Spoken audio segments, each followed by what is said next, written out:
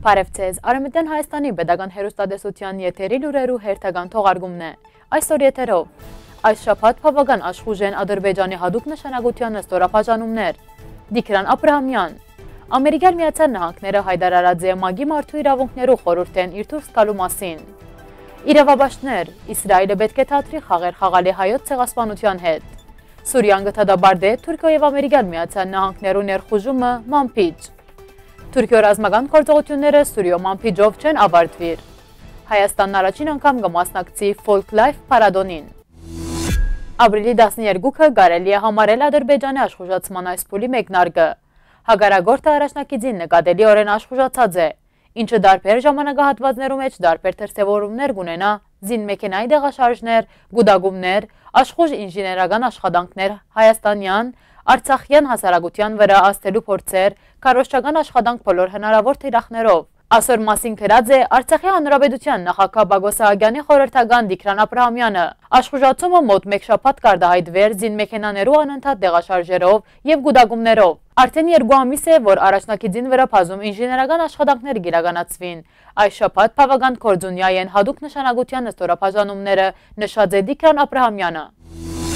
Ամերիկյան Միացյալ Նահանգները դուրս կգա ՄԱԳ-ի մարդու իրավունքներու խորհուրդեն։ Այսօր մասին հայտարարած է ՄԱԳ-ի մեջ Ամերիկյան Միացյալ Նահանգներու մշտական ներկայացուցիչ Նիկի Հեյլին պետքարտուղար Մայք Պոմպեոյի հետ հրավիրված համատեղ հատուկ մամուլի ասուլիսի ժամանակ։ Մենք այս քայլին կդիմենք, որովհետև մեր հանձնարարությունը մեզի թույլ չի դար մաս կազմելու այս երեսպաշտ կազմակերպության, որ մարդու իրավունքները կվերածե ծաղրանքի ընդգծած է ան։ Իր հերթին Պոմպեոն հայտարարած է, որ ՄԱԳ-ի մարդու իրավունքներու խորհուրդը անհիմն խախտումներու մեջ կմեղադրի երկիրներ, որոնք զանոնք չեն կատարած, եւ ըստ որուն լրության կմատնե մյուս երկիրներու խախտումները։ Պոմպեոն գրկնած է Դոնալդ Թրամփի խոսքը, որ մարդու իրավունքներու խորհուրդը խայտարագության վիթխարի աղբյուր է ՄԱԳ-ին համար, քանի որ անօրգազմին մեջ կան երկիրներ, որոնք մարդու իրավունքներու գլխավոր խախտողներն են։ Ամերիկյան Միացյալ Նահանգներու որոշումը քննադատած են Մեծ Բրիտանիա արտաքին գործոս նախարարի ղեկավար Բորիս Ջոնսոնը, ինչպես նաև Եվրոպայի դիվանագիտության ղեկավար Ֆեդերիկա Մոգերինին։ Իսրայելի կառավարությունը ընդհակառակը հայտարարած է,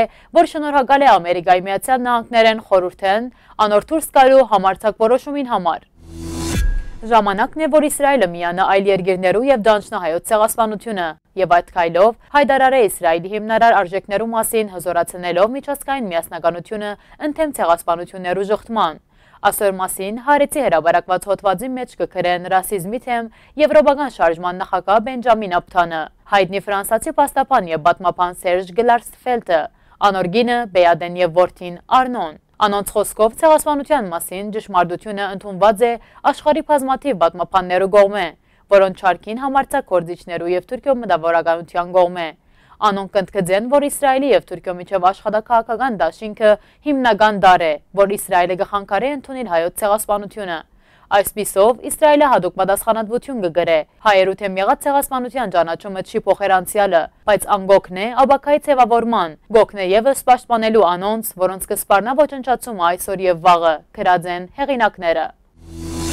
Սուրիան խստորեն գտադաբարդե եւ գմերժե Թուրքիա եւ Ամերիկյան Միացյալ Նահանգներու զինված ուժերու ներխուժումը մանփիչ,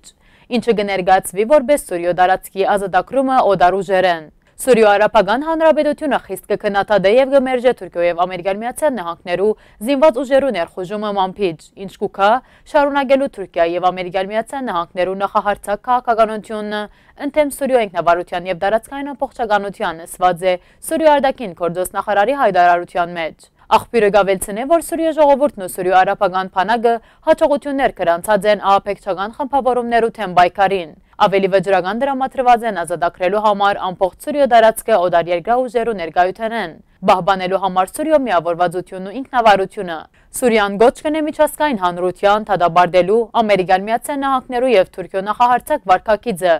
ինչը գոպտորեն կխախտե ՄԱԳ-ի կանոնադրության թրույթներն ու սկզբունքները։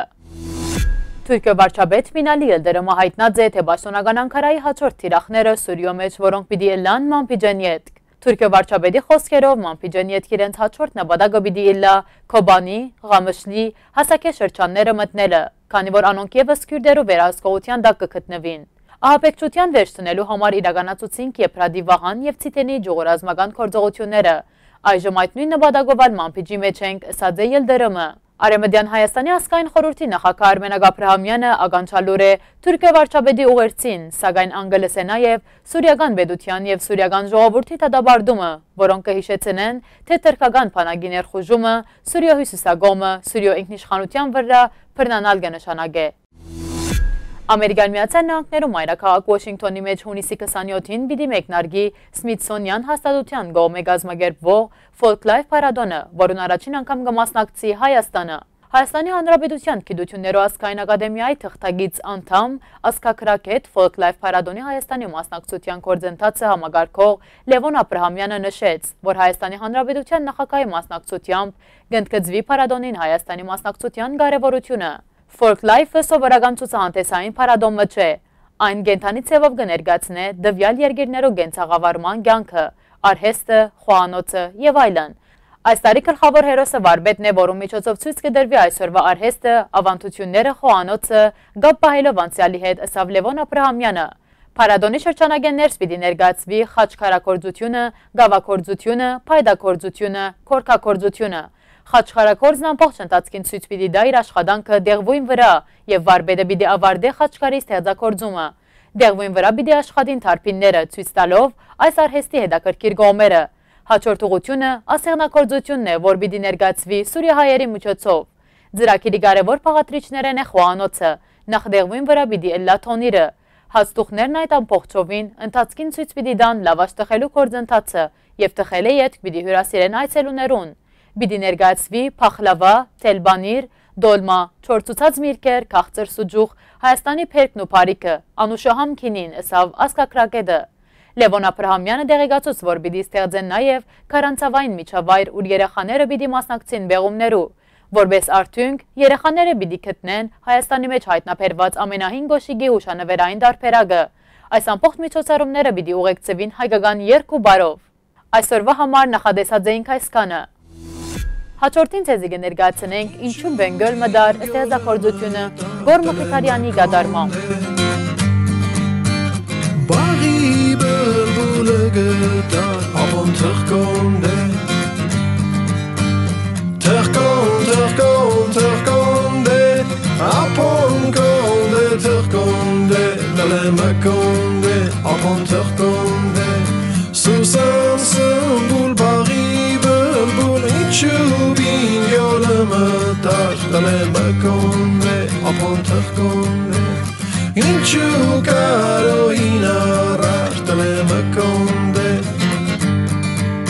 Դեսալովակյան պղծական դարբերակը ներկայացված է Արևմտյան Հայաստանի պետական հեռուստատեսության պաշտոնական գայքեչեն։ Մնացեք խաղաղությամբ։